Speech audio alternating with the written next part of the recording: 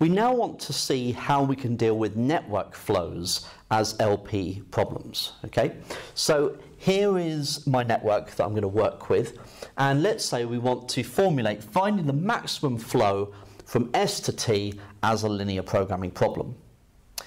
Now, this situation is different to finding the shortest path and longest path, because no longer do I just have to have a flow going from S to A or from S to B.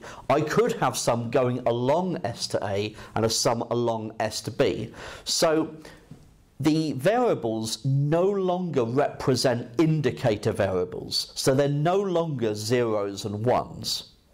So actually what they will represent is the flow going along that edge or that arc. Okay?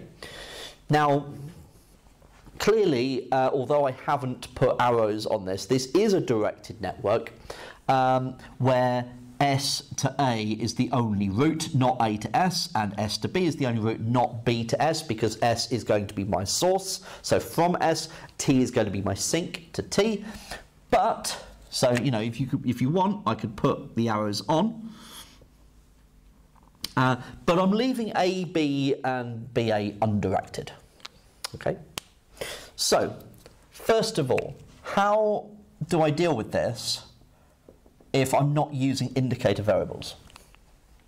Well, first of all, we want to maximize, and we're going to maximize, and the way you can do this in one of two ways. You can either look at the flow going out of S or the flow going into T. So you can maximize either of those, and that's perfectly fine. So you can either maximize SA plus SB, or you can maximize AT plus BT. It doesn't matter which. Okay, you can have either.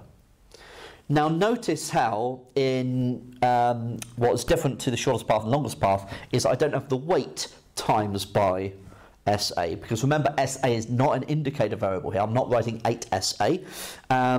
SA is going to represent the flow that I'm allowed to actually go along that edge. Okay, but I will have to have a constraint saying that I can't have it more than 8. Okay, so that is the objective function.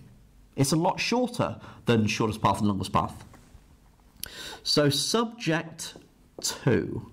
So what constraints am I going to need?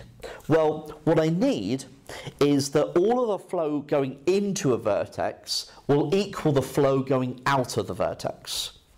So I need a constraint for A and B. Now I don't need to have one for S because all the flow is going out of S anyway, so there's no flow going in. So it is subject to one constraint for A, so SA plus BA, so they're the possible flows going into A, and the possible flows going out are AB and AT. And that's got to be equal to 0, because the flow in take away the flow out has got to be equal 0. The flow in has got to equal the flow out. Then we want one for B, so SB plus AB, so they're the flows going in, take away the flows going out, BA and BT, that's got to be equal to 0. Right, now I need some constraints to explain the actual lengths, my actual arcs, so the capacities rather. So I need to say that SA is less than or equal to 8. So it maxes out at 8. SB is less than or equal to 5. AB is less than or equal to 7. And BA is less than or equal to 7.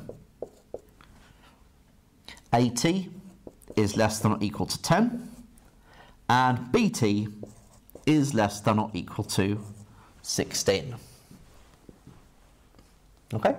And so that is my linear programming problem. Okay? I type that into Lindo and it should solve the problem for me. Okay, so actually with a network flow problem, it's not really that bad. If anything, it may well even be easier to work with than the two previous linear LP solvers that we've dealt with.